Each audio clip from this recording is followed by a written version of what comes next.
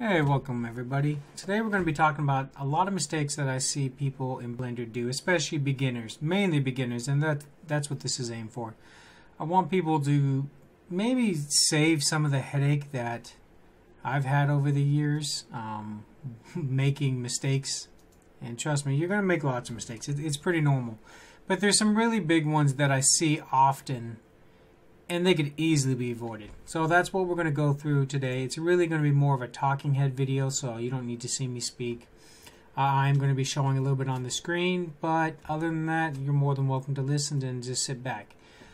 So the first one is, and this is actually kind of goes along with another one, but your topology is one of the more important things. And when I say topology, I don't mean the actual topology itself, but how the item goes together. Now, here's an example. We have two tables made completely separately. One is one singular object, one is many objects. Actually, this here is just an array. And I ask you guys as an audience, which one looks better? The one that's one solid object or the one that's many objects? Now, think about what you're modeling. It's really important. You wouldn't make a table out of one object. You will rarely see any table that's just one solid piece. Well, maybe the plastic lawn furniture tables, but actual wood tables that you would have in your kitchen, they're not going to be one solid object. So why would you model it as one solid object? Now, if that's what it calls for, great. If you need to have one object modeling, like a can or something, sure, don't just use one object. But think about how it goes. A table is going to have multiple planks.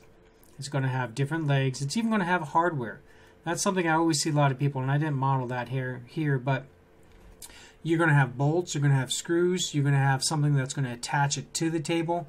All those should be modeled. Even if they're not actually going to be seen, they're going to help with the light redirection and light reflections, and they might be seen. If you were to shoot it from, like, say, this view or a weird view or something like that, or you wanted to have it spin around, that might be seen, and it's going to add a little bit more to the realism because that's how an actual table is made.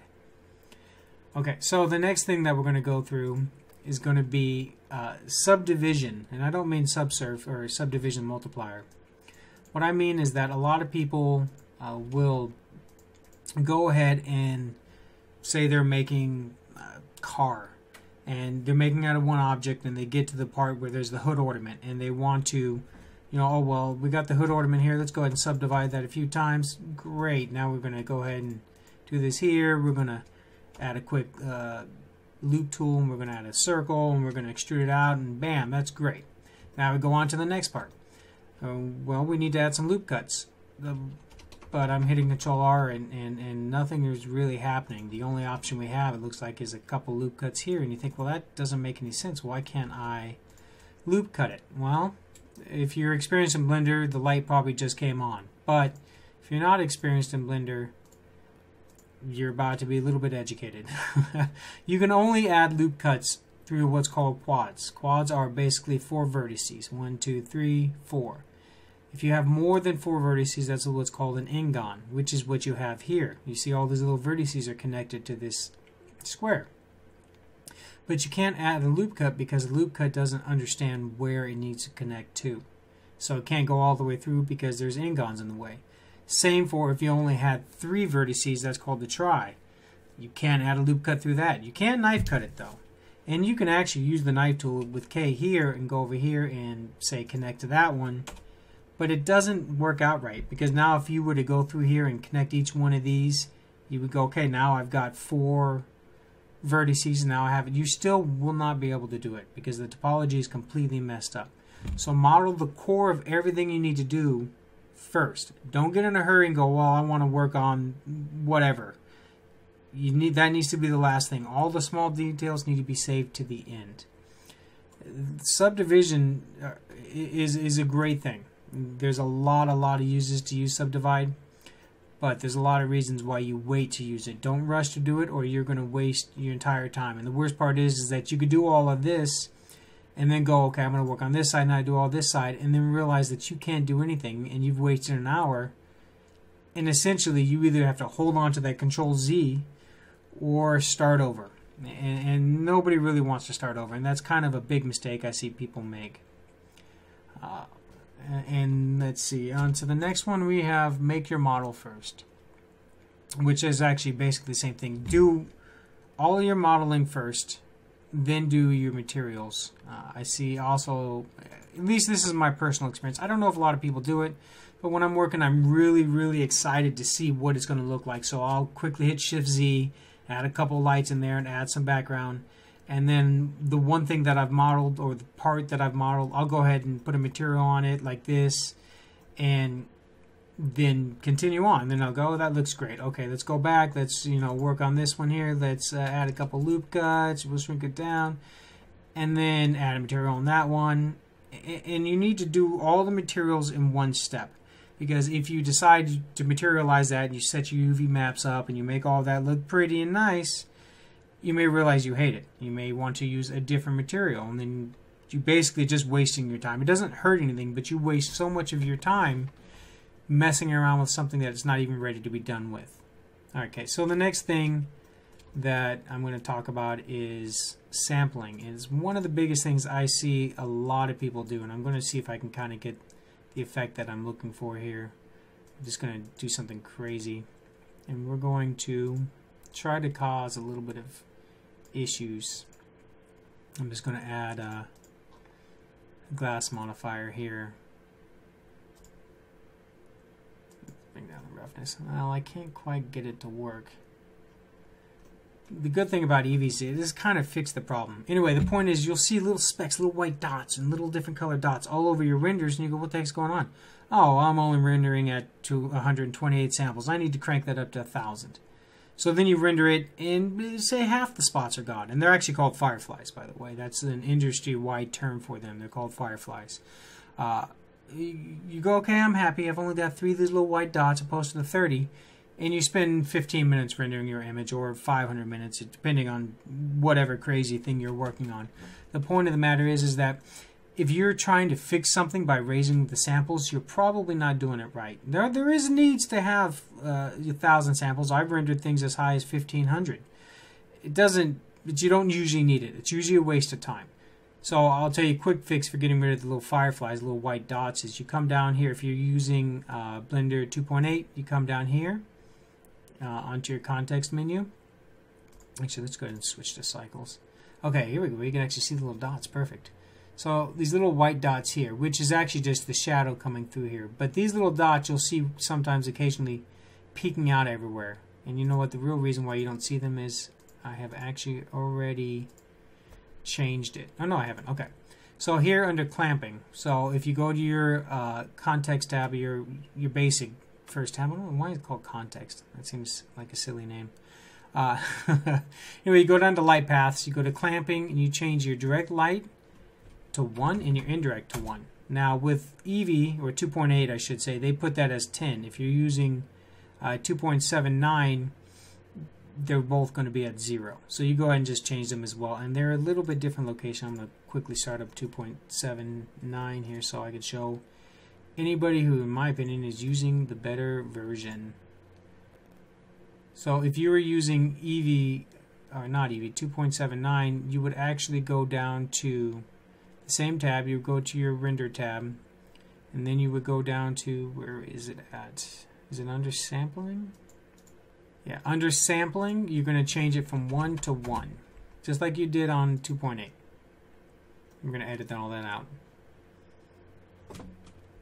Okay, so if you're using 2.9, you're just going to do the same thing. You're going to click on the little render tab here. And instead of under light path, it's going to be under sampling. You'll see clamp and direct and clamp indirect. You'll just change those here. So you don't have to look for it in light paths. It'll be under samples.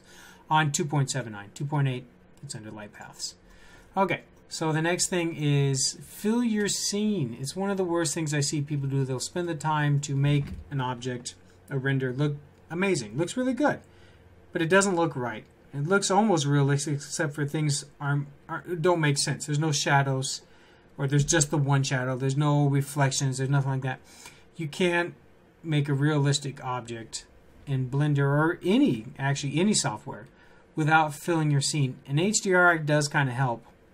It will give you reflections, but you need to break up the actual light that you've created. Your light here is basically reflecting here and here.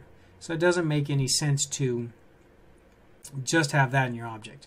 So if you've spent a lot of time making the most perfect model or table you've ever seen, and you're super excited and you show everybody, and people are saying it doesn't look very realistic, and you feel sad, you go, well, that doesn't make any sense. It looks great.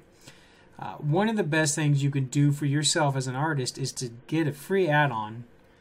It's called Blender Kit, and you could just get it from the add-on directory if you look under Blender Kit Asset Library. Okay, so that's one of the best ones, and I'll show you what it is right here. So Blender Kit is actually completely free. You don't have to pay for it, although they have a premium version, so you get a lot more things. But if you click on, they even give you a bunch of materials too. So if you wanted to say create a paper, and no, this isn't a sponsored video or anything, but I'm just going to show, if you were to drag it right there, it takes a few seconds. It's downloading the image, and it's going to apply that material. That's cool. But the main thing I wanted to show you was, if you click on this square right here, these are actual models. If you click on free only, you can click on here if you're doing an interior, and it's going to show you a few things that you could do, and it's literally the same thing. So say you wanted to slap a blender on top of the table, because that seems like a natural place for a blender. That actually was completely unintentional. I literally didn't mean to grab the blender. And then you scale it up by 10. Let's let's scale that back down to, there we go. That looks a little bit better. And then you place the object, and you know, put it on the table. We'll move it on the Z a little bit. Bam. Okay. And we got a nice little blender. And I'm not spending a lot of time on everything, because clearly that's a giant blender. There you go. That helps break the scene up, breaks the lighting up, and add a few more things. Okay, you want to add a couch, slap it on there. And the biggest thing that I think a lot of people are afraid of is, I don't want to add other people's models into my scene. I didn't create those models. You know, I don't think it's fair. That's not the point. You're not actually focusing on those models. Those are background images. When you set up your camera, we're going to hit 0. You're going to, you know, come over here and set your camera up.